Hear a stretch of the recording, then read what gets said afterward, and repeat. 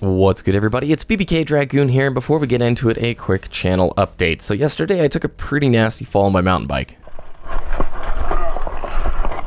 I'll leave a link in the description below to the full crash video. It's a pretty good slam, and I didn't want to throw it in your face if you didn't want to see it. So I had no broken bones, got the x-rays, and we're good there, but I can't even use the right hand to click the mouse at this point. So I'm mentioning this to you. I am going to keep uploads going throughout this week, but if the editing seems a little bit more raw, it's because I'm literally doing everything with my left hand at this point. So just be patient with me, and hopefully I'll be able to start using a mouse again here pretty soon and heal up quickly. All right, let's jump into this video of the 5 things I'm most excited about for Destiny 2. Right off the bat, you have to say this is all speculation. We don't really have hardly any confirmed facts about Destiny 2, other than the fact that our characters are the only thing moving forward. It's going to be a fresh start. And these are just my hopes, my speculations, okay? You guys might have your own. This is purely subjective. Let's jump into it, though. Number 1, PC. I am so excited about Destiny 2 coming to PC. Jason Schreier is the guy who broke this rumor. This is the dude from Kotaku who has basically been Nostradamus for Destiny. He has inside sources, and his rumors have essentially come true over and over and over again.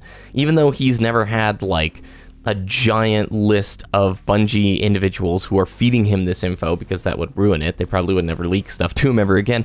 He's had almost a perfect track record with all of his predictions on these rumors, and Destiny 2 coming to PC at this point almost seems like an assumed idea by the community. The reason I'm so excited about it is because it's going to bring an entirely new audience into Destiny. I have a lot of PC friends that want to try this game. They're like, yeah, that looks really fun, but I'm not going to buy a console for that. Additionally, for me, I am way more comfortable on mouse and keyboard than I am controller, which may sound funny because you guys have probably subbed to the channel for Destiny or Halo over the last few years, which are both controller-based games. But yeah, I grew up playing games like early Rainbow Six titles, some of those Desert Storm games, Unreal Tournament 2003, 2004, and I love shooters on PC, the level of control that you get. And overall, it's just going to make a bigger population for Destiny, and that's a good thing for us as a player base. Number 2, the sense of discovery. I don't know about you, but for me, a huge part of year 1 was that feeling of mystery. You didn't know how big the fishbowl you were in was it. Wow, that's hard to say. You basically didn't know how big the world was. You didn't know what the game was about, and you got to discover a lot of things, new mechanics, the raids, all that stuff. Whereas the last year and a half since the Taken King, every player is very aware of how small this fishbowl is, and we keep running up against the glass while yelling to Bungie, please, I want a bigger universe. I want to just explore something that is so cool and so unique. If you guys played in the beta, sound off in the comments, because when they opened up the moon for that afternoon, that was the exact sense of discovery I'm talking about, where you just wanted to explore, and your mind went racing as you went down into the Hellmouth going, oh my gosh, this is going to be the most insane game ever. What do they have down here? A Rancor? All right, number 3, leaving everything behind. This one is a contention point for some, so the only thing that's carrying forward into Destiny 2 is your character.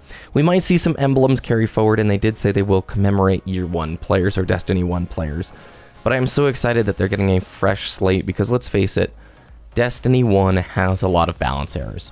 There are items, there are mechanics, there are issues with this game that inherently cannot be solved unless they get the opportunity to leave some of these things behind. Doesn't mean that they won't resurrect some of the very popular weapons and some of the iconic abilities, but I am so thrilled that they are going to get a blank slate, a do-over essentially, and it's like, what would you change if you got to do Destiny 1 all over again?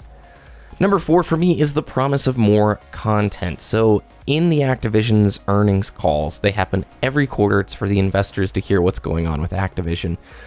Eric Hirshberg, the CEO of Activision, has said multiple times, we are very aware of the community's demand and desire for more content, and we're going to give Bungie the resources they need in order to supply regular content to us. That is something Destiny 1, I don't think anybody can argue, has always had a lack of content and always lacked that good element that investment games have, which is the ability to play day after day, week after week, with things to work towards and new content coming down the pipeline. And that is something I'm so thrilled about.